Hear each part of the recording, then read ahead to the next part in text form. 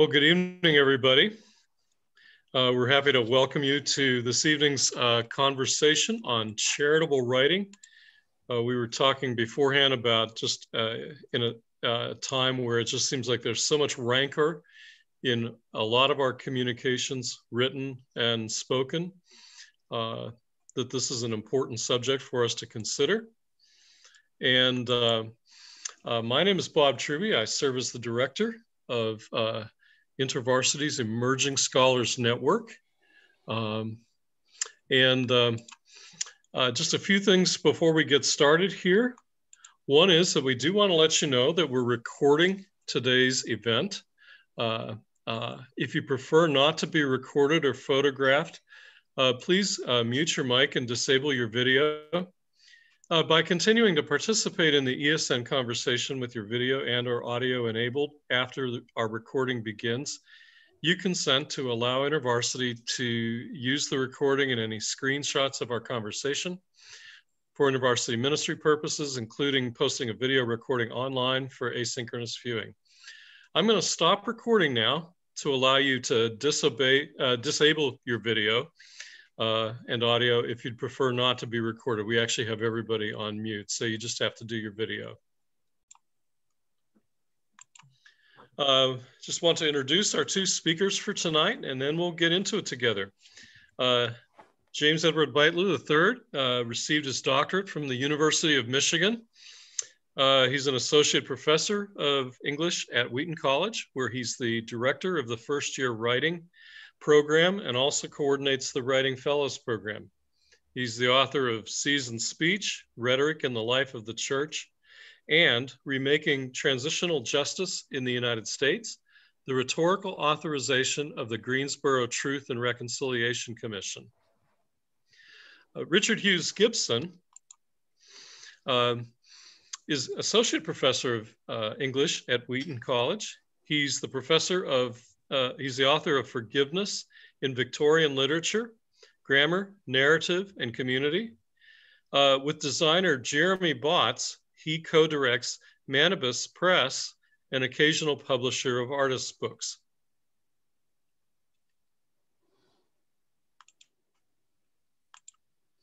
So with that, we're going to get into our interview time together.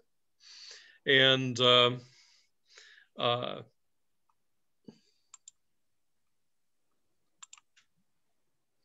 So to begin with, I thought one of the things we might do together is just talk a little bit about how the two of you wrote this book and how you came to collaborate on the project. James, can I begin? Yeah, begin. So the book has been brewing for a long time, although we didn't sit down to start writing together until 2017. When I arrived at Wheaton, I became friends with Alan Jacobs, the distinguished chair of humanities at Beitler now. Alan had an office next to mine. And he shared a copy of his book, A Theology of Reading, The Hermeneutics of Love, which just profoundly reshaped my understanding of my responsibilities as a literary critic, as a teacher of reading. And Alan's provocative claim in that book is that the double love commandment ought to shape our reading practices, which maybe it seems kind of obvious now, but coming out of my doctoral program in which I had learned all kinds of fancy theoretical concepts and various kinds of resistant reading practices, the idea that I ought to be loving the text and moreover loving the text in honor of my Lord was really strange. I mean, it threw me for a loop in a lot of ways.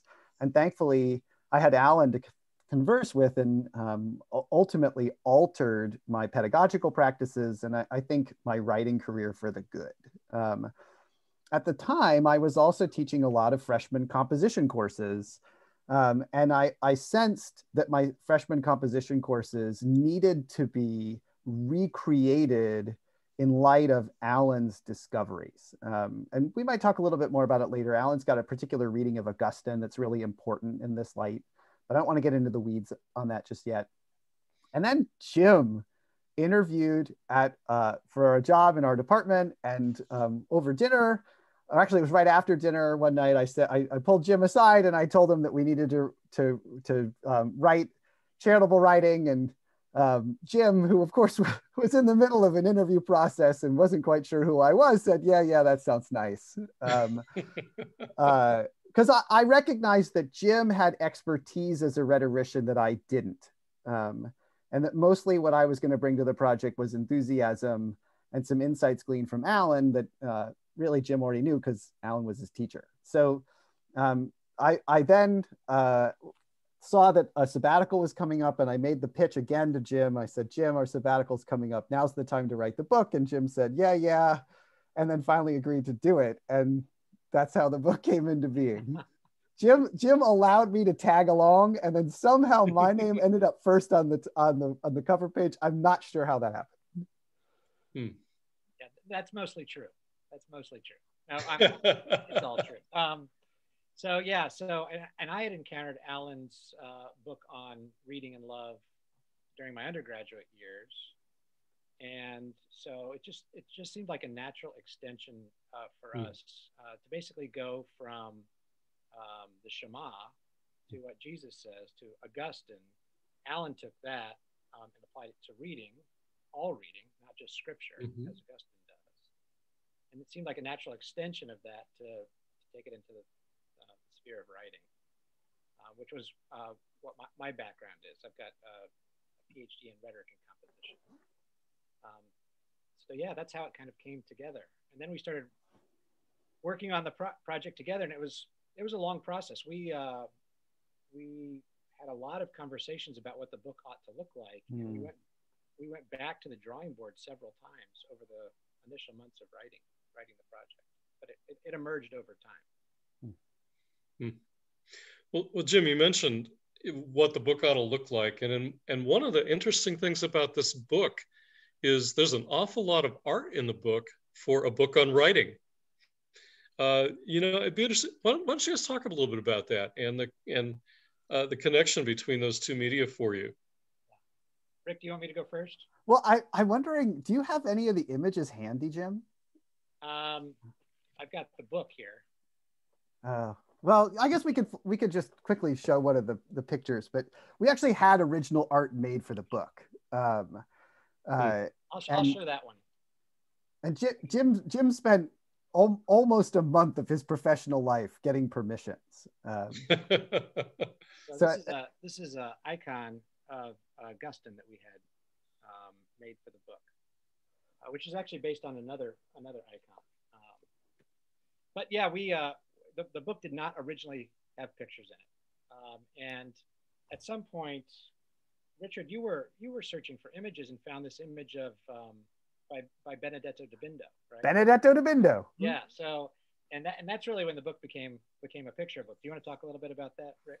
Yeah. So when we drafted the proposal for the book, we had planned to take a primarily doctrinal approach. So there were going to be sections about creation, sections about the creeds, and we were imagining those ancient documents and doctrines as platforms upon which we could build an argument that our students would find compelling.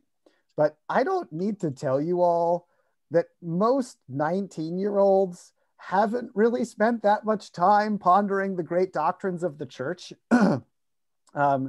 And I think we both found as we were working on the book that while the doctrines of the church and major issues like the creeds, while they were still informing what we were doing, they didn't need to be at the forefront of it.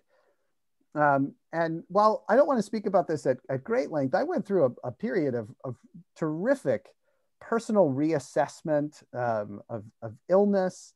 And in the midst of that period, I was met by God. And what was really powerful for me was realizing while working on the book that I wanted the book to reshape the reader. And right around that time, we had realized that there was another way to do it. And that was to use a virtue-based approach. And so in a period of humility, we wrote about humility. I mean, the parallel for me was so helpful. And so while working on humility, we had to ask the question, how do you teach someone humility from a book? right? So Yeah. we just started looking around, right? Looking around at what the church has to offer. And one of the things that we found that the church has to offer is a tradition of religious art that's really interested in the virtues. And so I mean, there were certain touchstones that we knew we wanted to use, right? Like Mary as one of the great exemplars of humility. And I'm also an amateur Dante scholar, so any opportunity to write about saints and virtues are pretty exciting to me. But while we were trying to work out this problem of, how do you teach a 19-year-old in a writing class about virtues, I just stumbled one day upon a picture it's a diptych. So it's a 2-part picture that's owned by the Philadelphia Museum of Art by a kind of late medieval Italian patron named Benedetto di Bindo. And it puts 2 images side by side and invites their comparison. And one image is of Jerome translating the Bible into Latin. And the other image is an image from this popular medieval genre of the Madonna of Humility, in which Mary is depicted with the child Jesus in a humble posture. So she's seated on the floor, close to the ground, right? She's holding him. She's just been reading scripture. And just the embodiment of humility as expressed in these pictures seemed to me the ideal pedagogical vehicle. And then here's the thing. Once you put one picture in the book, you can't stop. Right? I mean, you all understand this. You can't just have a picture on page 20. The reader is now salivating for more beautiful Christian art. And then that was when the fun really began, although it was a fun that had dire consequences for dear Jim, as my voracious appetite for religious art meant that Jim had to go hunting for permissions. And I mean, the permissions went in all kinds of interesting directions, right? So we got permissions from art museums.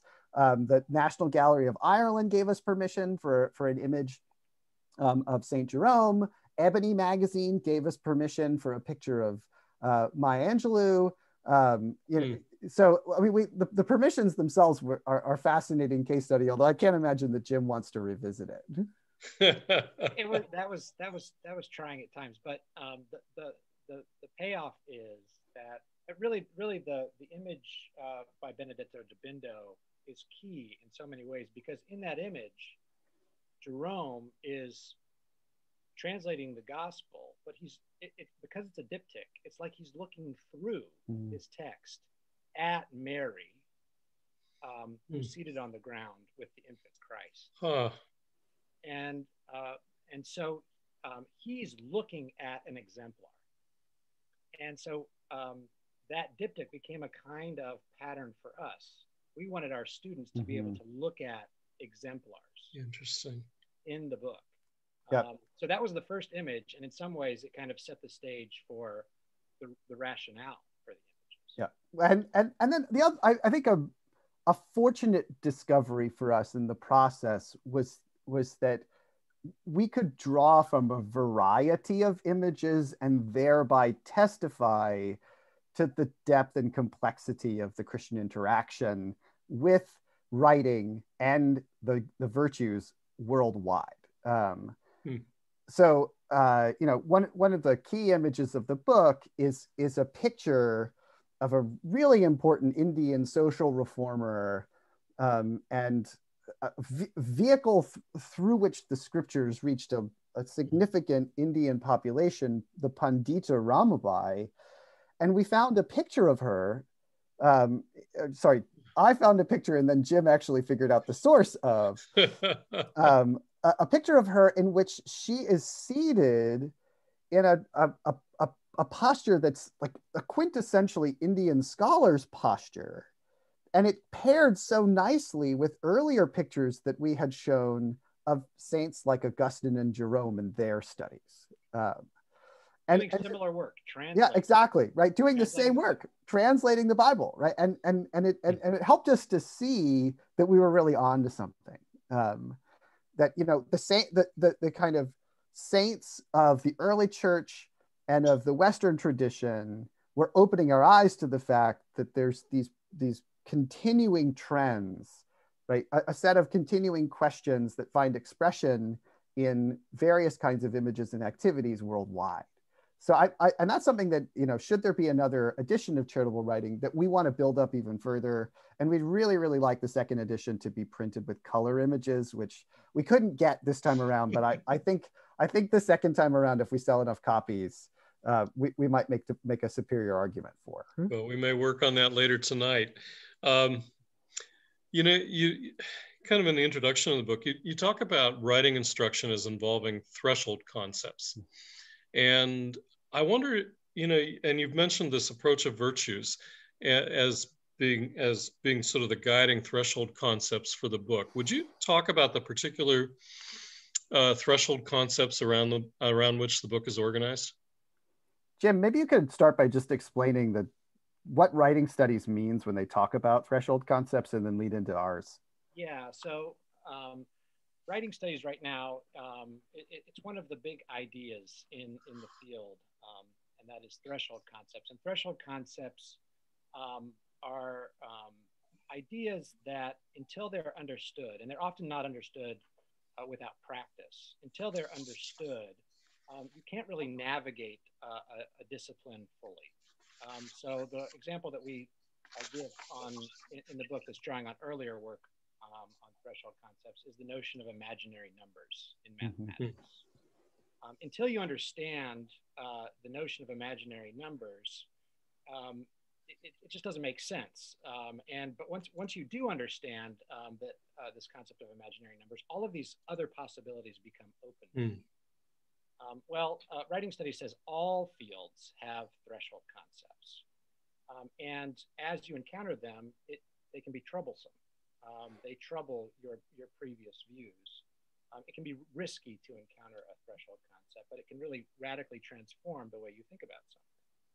So writing studies too has threshold concepts. And there's a fairly recent book called Naming What We Know in the field of writing studies that outlines a number, I think 37 of these threshold concepts.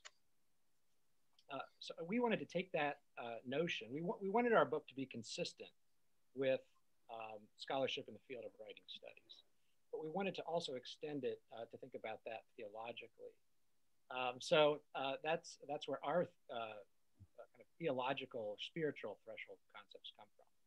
And they are humble listening, loving argument, and keeping time hopefully. So we organized the book into 3 sections based on those 3 threshold concepts. Good writers, we argue, listen humbly, argue lovingly, and keep time hopefully. Rick, do you want to say a little bit more about that? Yeah, so to second what Jim said, I think that's the part of the introduction that's the strongest nod to the contemporary kind of state of rhetoric and writing studies. And that was important for us in writing the book, that we acknowledge we know what's going on in the field. But we also thought, what a pregnant image, right? That to be on the threshold is to be an in-between state. There's been a lot of really fascinating anthropological work about what happens when you're in a threshold condition. And I just thought that the image spoke so nicely to the condition of the writing student, right? That the writing student is often a 19-year-old, or gosh, think about starting grad school, right? When you're unlearning everything that you thought you knew, and having to gain an entirely new skill set. I remember having my writing taken apart as a first-year graduate student, and then gradually rebuilt. And of course, now I'm in the process of pretty much shedding all of what I learned in grad school about how to write, and learning anew. And I just think that the concept of the threshold is really pregnant, and it's also one that has a really vivid correlation to the Christian tradition, right? That we're really interested in doorways, right? Particularly people who knock on your doorway, or passing through a doorway on the way to something else. And so the threshold worked really nicely for us, both in showing that we are current with the field, but also, moving towards these kinds of memorable images that speak to life circumstances. And then coming up with our spiritual threshold concepts was just a really joyful translation, right? That we had this really, really great, body of academic work to work with. right? And we were kind of breaking some new ground, right, in suggesting that the threshold concept, which had this great life within writing studies, could also apply to the Christian, specifically Christian academic context, but also just professional context in which, you know, you're being challenged to listen in a different way. And then, I mean, it wasn't exactly like a virtue matching game, but we did, as we were working on the project and the virtue angle became stronger and stronger, think to ourselves, all right, well, when you're at the beginning stage of a project, right, when you're growing as a student, what's the central virtue at that moment? It never goes away, right? But we thought it's humility. And then, right, we were not so clever. We didn't come up with this. We then realized that in most early Christian and medieval accounts of the virtues, humility is always understood as the first one, right? That of course love permeates all of the virtues, but the ancient teaching, which if you think about it is so true to experience, right? That requires you to be humbled first. And then humility allows us to you know, discover the truth and fullness of love, and then to endure in these things requires hope. And the pieces all fit together really nicely, which is good because Jim has a kind of mania for all the pieces fitting together perfectly, right? So I'm chaos, right? Jim's the Rubik's Cube. Yeah, I like my books to be very ordered, and starting with a threshold concept, right? We talk about this at the beginning pages of the book. The opening pages of the book are a threshold, and so the reader is kind of moving into this space with us. And if it's a first-year writer, for example, they're moving into the space in a particular kind of way. We kind of take them through that, and then move toward love and hope as well. Great. Oh, and if I could just say really quickly, if we do get to write a second edition, we're going to add a chapter about courage. Right. That was we one of the jumping off points for the book. One of the real catalysts for the book was an essay by a theologian named Stephanie Paulsell, and Stephanie was gracious, and her publisher was gracious enough to allow us to put her essay as an appendix in our book. And she writes really powerfully about courage, the courage to write. And at least when we were kind of formulating our argument, it wasn't that we didn't think courage was important, but we didn't think it was quite as important as the other virtues that we were listing. And to be perfectly honest, I at that point was just wrestling a bit with the latent kind of military associations that I have with courage. And I have subsequently come to see that courage is really necessary for writing. And I think that there could be a way to write about it productively. And I also just want to flag that it was a female member of one of my classes who convinced me that we would need to have a chapter about courage, and that it would slot very nicely into some arguments we were already making in the book. Wow.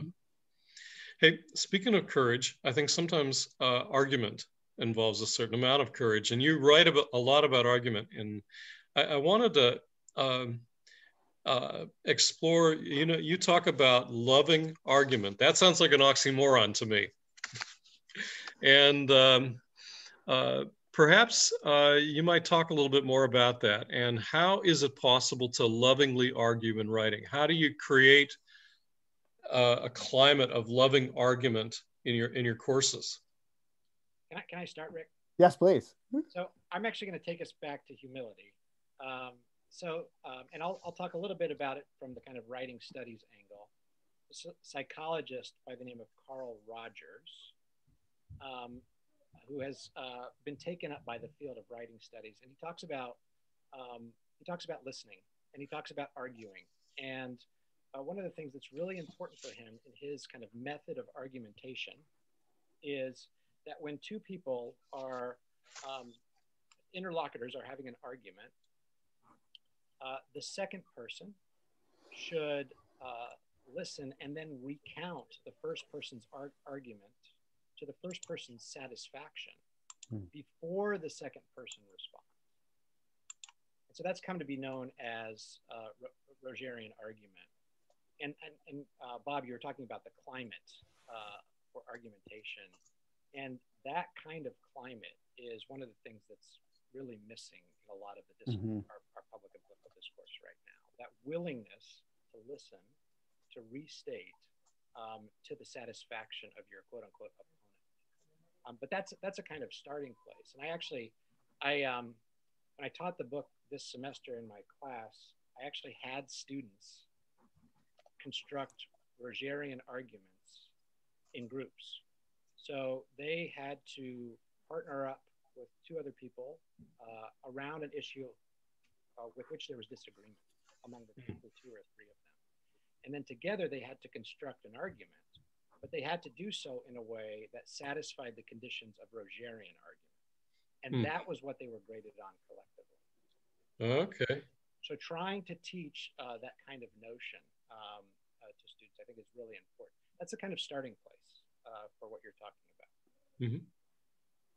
Rick, do you want to say more? Yeah, I have several thoughts. They're a little bit scattered. So if I say something that's useful and y'all want to return to it at some point, just pull out, right, the golden thread from the mess of that I'm about to offer to you. Right, Jim and I both had our first day of teaching today for the semester, so I'm not pooped exactly, but I'm just a little, I feel like my thoughts are moving in a lot of directions. The first thing I want to address is what I call the instantaneous exception, right? The instantaneous exception, which has been a response that I've seen some people have to the book, right? I'm talking about friends, right, as we've worked on the project, and that is to immediately reply when someone says that argument ought to be loving, but what about ...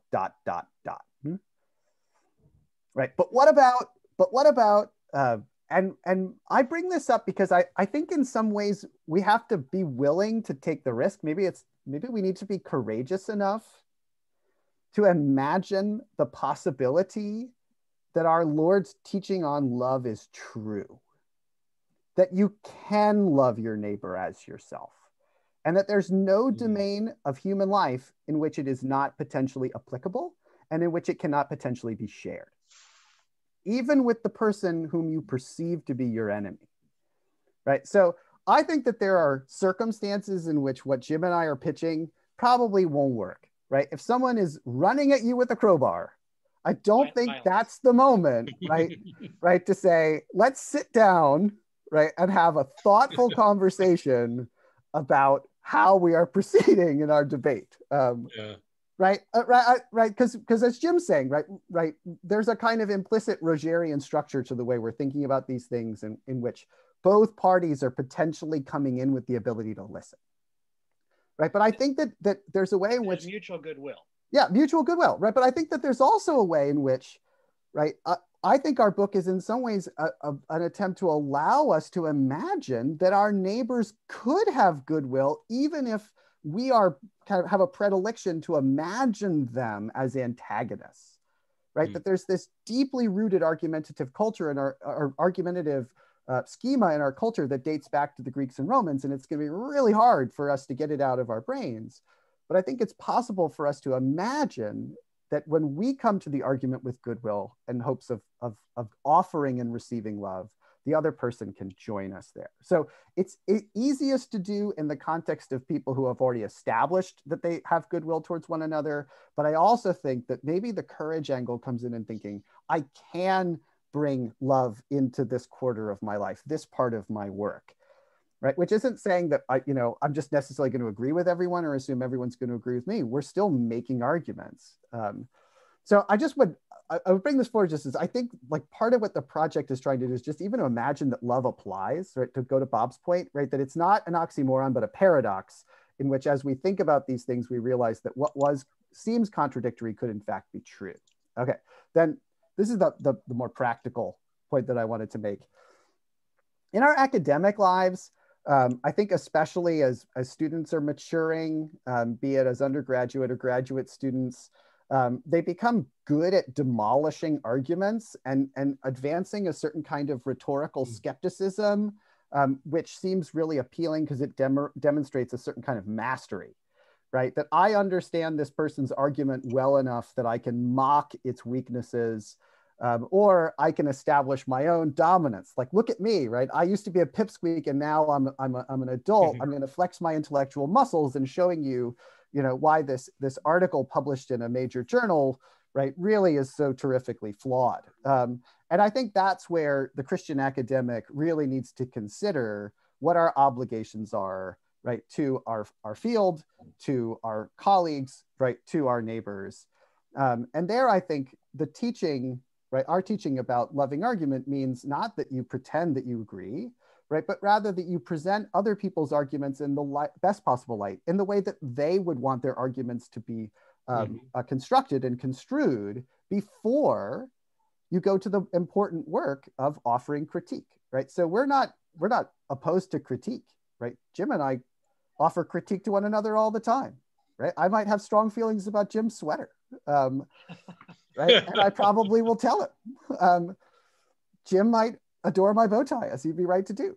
But all the same, right? We really have become convinced that we have to get out of the business of making straw men and women, right, out of our peers in our writing, and we need to embrace a vision that we need to love other people who have contributed to our disciplines by giving their arguments the best possible shape, and then responding with respect, right, which includes critique. So we can, yeah. Well, I was just going to say, I think our book wants to imagine that we can do our academic work really well, right, with sophistication and demonstrating expertise, and also treat our colleagues as neighbors. And speaking of that book, we're going to take some time out and do a commercial here.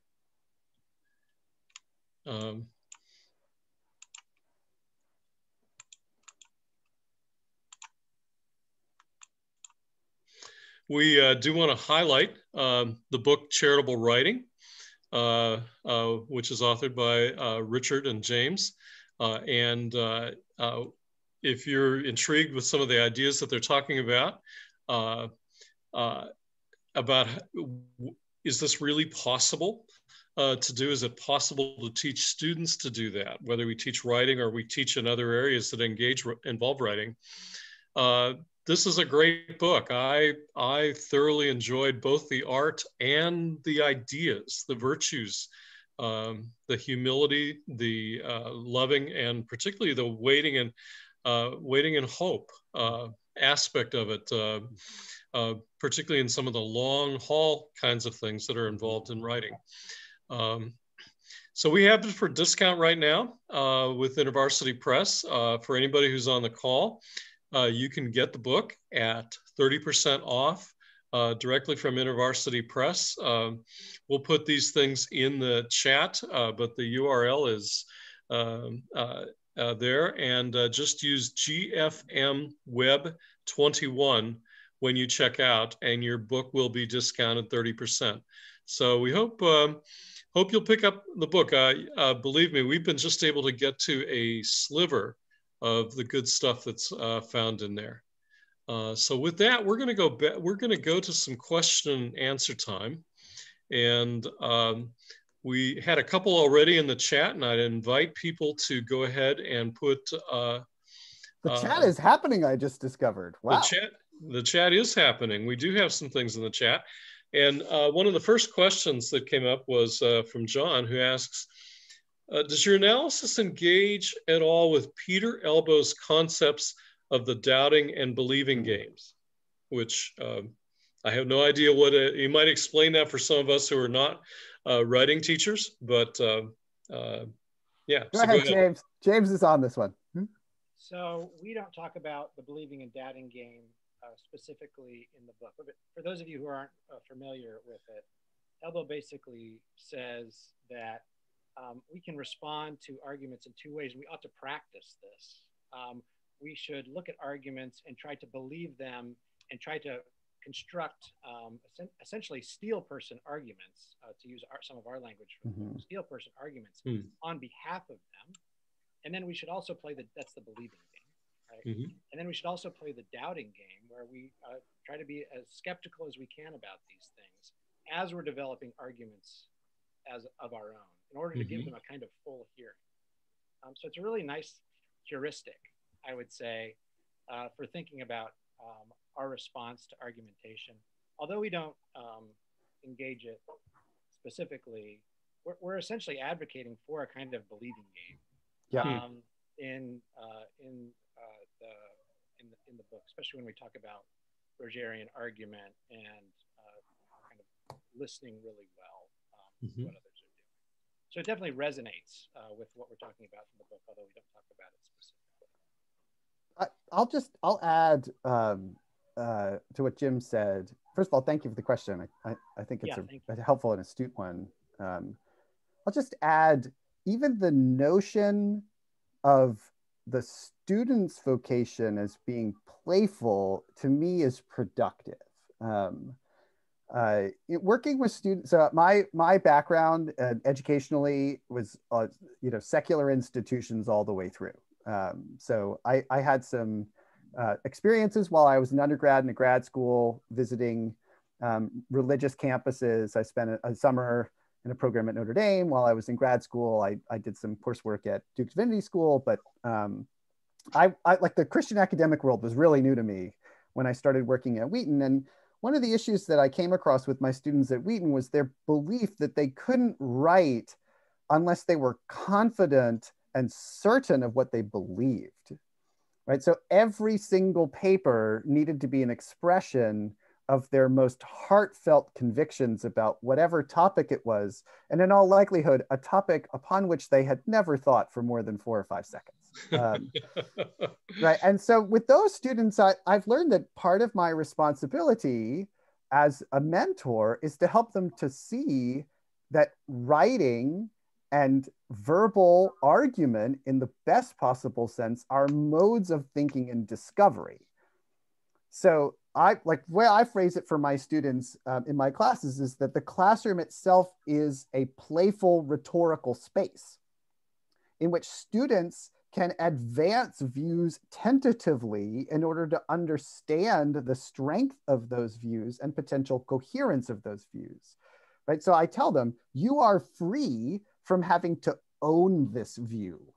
You don't have to own it. You could just try it out. Let's try it together, right? And if somebody else has a really good idea, that person can share that idea with you and you can build off of it. Now we're starting to move towards the metaphorical frameworks that Bob has found so exciting about the book, right? And I find it exciting too. I mean, we have our own metaphor, but we're really building off the work of other people who've realized when we think about argument in the West, we conceive of it as either a really competitive football game or a war, right? For the most part, when we talk about argument, we're talking about shooting people down. We're talking about erecting defenses, right? We're talking about being killed by other people, right? He just killed me in that debate today, right? He just assaulted my argument. He undermined it, right? There's so much violence in the way that we imagine argument, and like gestures like bringing in elbow and saying, look, this is a game, right?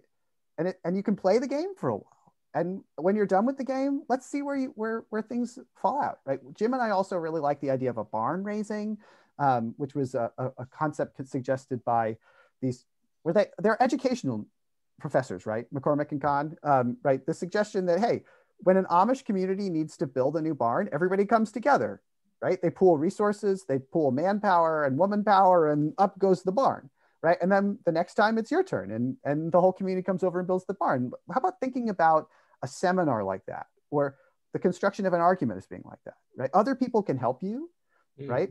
And you can tweak what they offer you, and nobody needs to claim ultimate possession while we're building arguments. And then once the argument's up, we get to assess, okay, is it sturdy? Do you really want to live there, right? Maybe not. But we can play for a while before we get to that point. That sounds good. I like the idea of play rather than war. Let's see. One of the Crystal asked a good question. Man, Crystal, good question. Yeah. What do you think are the most common mistakes made by Christians who write on contemporary issues? Whew. James.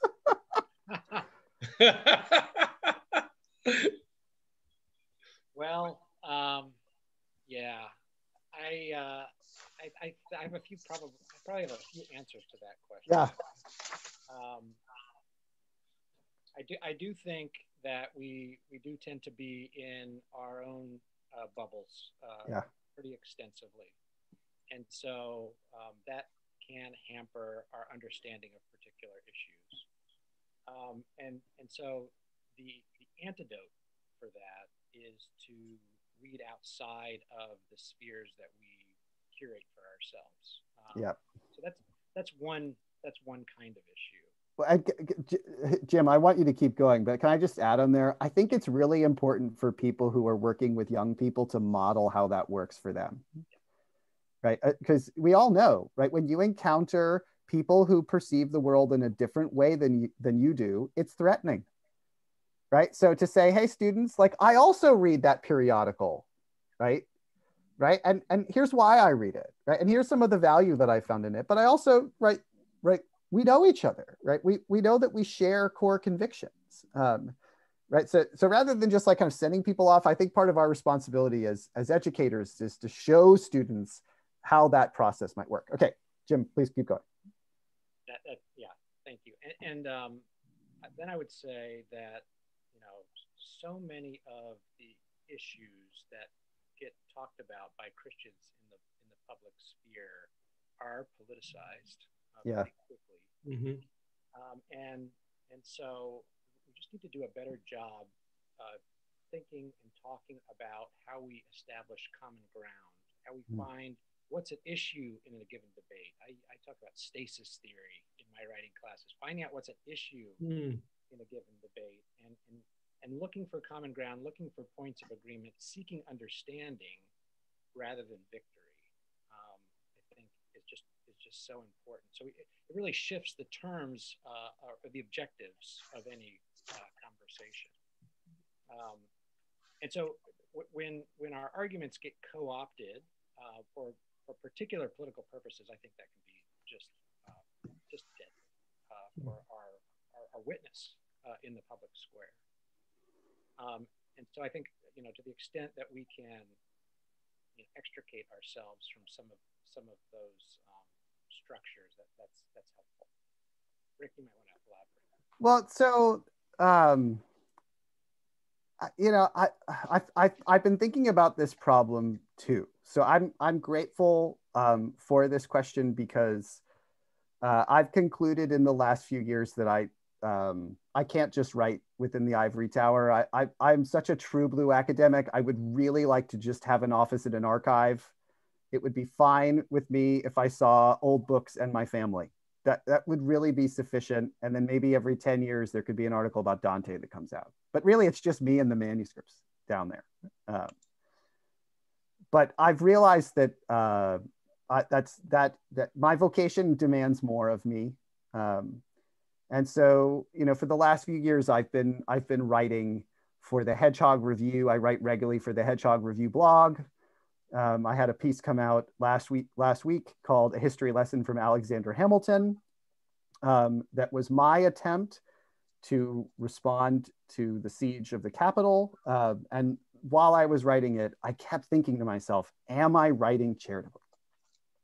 So my first bit of advice, right, or the mistake I make is that I think in some sense we don't feel the bridle or the yoke of the Lord sufficiently. We should be thinking twice all the time while we're trying to do this, which doesn't mean that we shouldn't. That's why courage is so important to me right now. Is I think we have to have the courage to speak if we've been given platforms and frankly have the giftedness to do it. And then this goes to my second point. I also have a piece coming out tomorrow on the Hedgehog Review blog about unity, about the meaning of unity within the context of a republic. And what I've particularly been learning over the last few months is I think Christians make the mistake of not having good editors. Right? And this is really my concern about blog culture in general, is that it's really too easy. It's too easy to just get something up on the internet while the blood is up. So the way I think about it now is you have to have somebody else, a wise person, read what you wrote and offer critique before it goes out.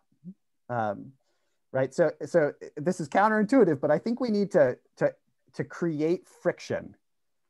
Right. So if blogs and social media tend to be frictionless environments where you can just type your 140 plus characters and get it out immediately, which is strangely satisfying, maybe more satisfying than it should be. Certainly isn't healthy for us, but right, that we should seek out trusted editors. And that doesn't mean it has to be a professional editor, but just somebody else has to look at it before it goes out if you want to comment on contemporary issues. And it's got to be somebody who doesn't see everything exactly the same way you do. So it shouldn't be your best friend or your spouse or your brother, although those are all complicated relationships in lots of different ways. So at Hedgehog, I've been really grateful to work with some fantastic editors who've got great journalistic backgrounds.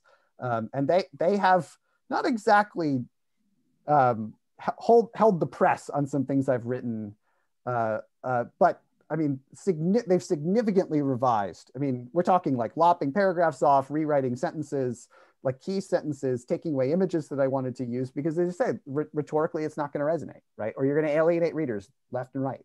And this is something we talk about in the book. We set up the book talking about writing as a social practice. Yes. And this is just speaking to Richard. You're speaking to that point really well, right? Mm-hmm. So, the editor is part of that social practice of writing. There's a vignette by Alan Jacobs also that we talk about in the book about a moment that he felt he had to pause and not respond. Yeah. And that can be a really important move as well, to say, I cannot respond at this moment to this problem. I need to give it some time and thought. Yeah, and you know, as we all try really hard to conform our imaginations to the mind of God, I think it will become easier for us to see what we're doing as something that's important to our discipleship, expression of our servanthood, but also just minuscule and radically contingent. So I think we actually can mistake what we're doing on one, paradoxically, as both being of the utmost importance and maybe not of significant importance. And I just have this hope. This is the hope I have for myself, and maybe some of you all will share it. So I'm not putting this on you. I'm offering this to you as just a reflection I've had since writing the book. I don't think you can be a culture warrior if you're not at war. Right. So the way I think about the kind of writing I've been doing in more public spaces about contemporary issues is like, I want to be a peacemaker. Right. That doesn't mean that I'm agreeing with everyone all the time, but it does mean that I have to find out, as Jim was saying, like what people have been arguing on from the various political stripes. So when working on this piece about unity that's going to go up on the Hedgehog website tomorrow, I've just found it really helpful to read people writing on both the left and the right.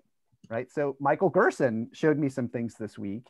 And so did a guy named Richard Kreitner writing for The Nation. And you know, The Nation is not happy, that magazine right now, with a lot of things. So it's really helpful. And I learned something from both of them. That doesn't mean that everybody of all political stripes is going to like what I write. I think a lot of people will see what I'm doing as maybe too hopeful and naive. But we'll see. I want to be a peacemaker. Hey, we have another question I want to get to.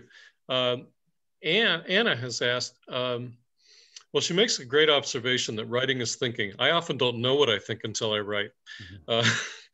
Do you draw upon Martha Nussbaum at all? Classical argument, liberal education, cosmopolitanism, worthiness of mutual dignity and respect. Oh, yeah. Jim, why don't you start? I want to see if I can find that quote from Augustine.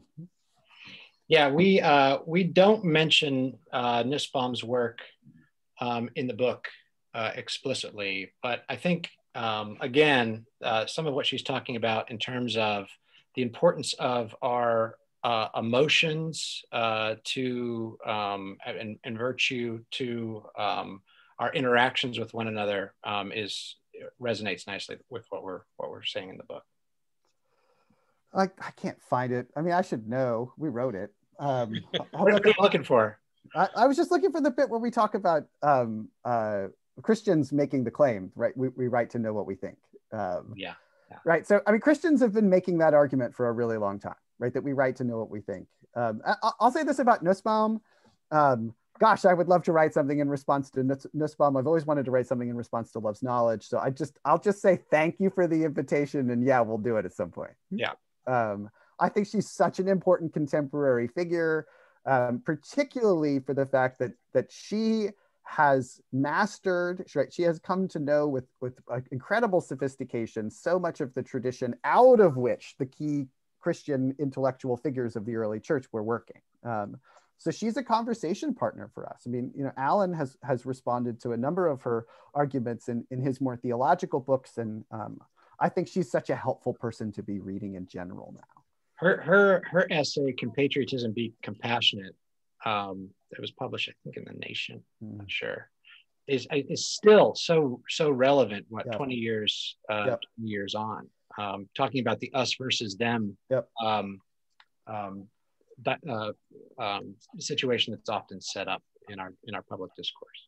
Yeah. Well, and I think the word respect is, hopefully, rather not so much I think as much as I hope, that the word respect gets more dynamism behind it in the next couple of years. There's a kind of, what do you call it? Kind of an old school technology and society political scientist named Langdon Winner.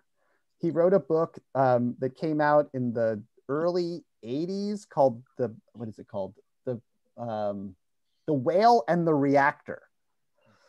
And the University of Chicago Press just put out a new edition. It's a really classic book if you're interested in kind of the policy and theory of technology. So not just like, is technology good or bad, but just like how does our thinking about technology shape us and our response, particularly to the environment.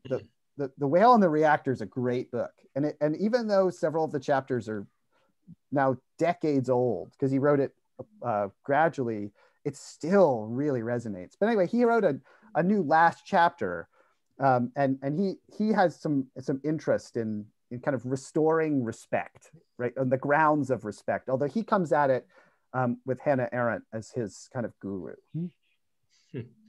Hey, I'm going to give you a question and ask you to try to give me a one-sentence response. We just have about a moment left. What advice would you offer for those who, like you, come to a realization that the classes you teach as Christians are virtually indistinguishable from those that others teach? And so what would your advice be to folks who conclude that and realize this probably shouldn't be the case? Rick, you want me to go first? Do you want to go first? Yeah, you go ahead. Go first.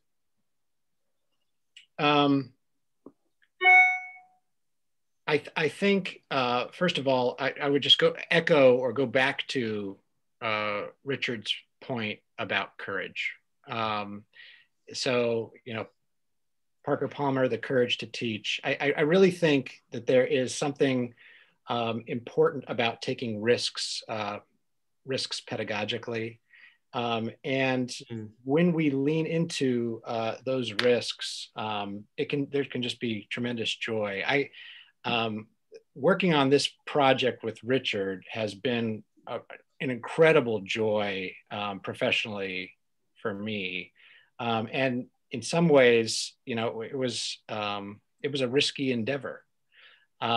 But it was incredibly rewarding to think through these problems, to take time to think through these problems.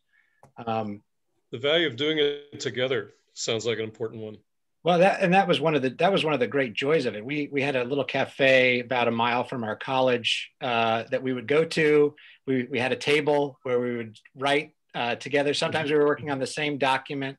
Sometimes we were working on different documents. But it became an occasion to just think and converse with one another, and there was a lot of joy to that. So there can be joy in that particular journey. And then this isn't one sentence, Bob. I'm sorry. I want to give Richard a shot here. Actually, Richard, go. Wait, so the assignment is one sentence? Yeah. Bob, I don't work in one sentence increments. It's not who I am. But I can give you a paragraph. Well, okay? you guys could write long sentences. That's true. Comma, semicolon, colon, right? Ellipsis. But so the question really is about what happens in those moments of reframing. So I think this issue was stronger for me than for Jim, because of the fact that, you know, Jim was educated at the college where we work. So I don't think I quite knew I had a problem until I'd been working at Wheaton for a few years, and just saw that my writing classes in particular, they just didn't have the spirit. They just didn't. And I wasn't sure what was going on until I had a moment of reflection in which I realized that my imagination had been so strongly framed by my graduate experiences that I just couldn't imagine doing anything else. Right? That it was easy to pawn it off as, you know, a kind of fidelity to the best standards of the discipline, but really the issue was that my mind needed to be renewed. So my advice, honestly, is to start with prayer, and then my second bit of advice is to find friends.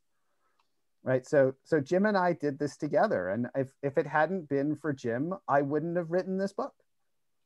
Right. I wouldn't have had the courage to do it on my own. So I think that the Lord is waiting to be discovered in all kinds of fascinating and unexpected places. And he met us in our writing classroom. Great. Well, one more time, we want to encourage people to pick up Charitable Writing. We did put the information about that in the chat, and it can be ordered at a 30% discount at University Press. Use the discount code GFMWeb21. We want to let you know about our next conversation coming up next month. We're going to talk about public intellectuals and the common good. I think one of the real challenges is, how do Christians speak into the public arena? It's kind of a continuation in some ways of some of the things we've been talking about. And there's a new book that's just come out, a co-edited book with a number of contributions, and you'll recognize some of the names. Jerry Pattengale, one of the co-editors of the book, is going to be with us next month, and February 18th, 2021. This will be a noontime Eastern time gathering. The registration is open at tinyurl.com/public intellect, and we'll put that in the chat. So, so it invites you to participate. Sorry here, going too fast through my slides here. Finally, we just want to say thanks a lot for being with us today.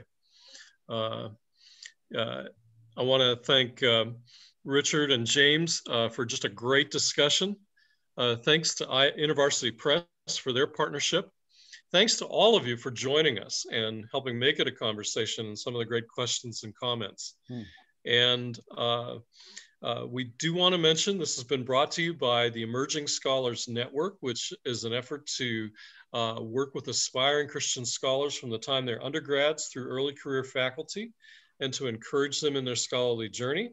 You can join us for free at blog.emergingscholars.org. You can follow us on Facebook, Instagram, and Twitter at ESN IVCF. And we have a YouTube channel where we keep all of these videos. This one will probably be uploaded in the next day or so to that channel. And just a reminder, we're going to stop recording in a moment, and we invite anybody who wants to learn a little bit more about possibly writing for ESN, who'd like to try out some of these things, ideas about charitable writing. We'd love for you to stick around, and our blog editor, Hannah Eagleson, will share a little bit about writing for us. She's a great editor to work with. I've had her edit my stuff, and I thoroughly appreciate her talents, and it's just a great experience working with somebody who makes your writing better. And so with that, we're going to go ahead and end the recording. Thanks again, James and Richard, and anybody who would like to stay with us.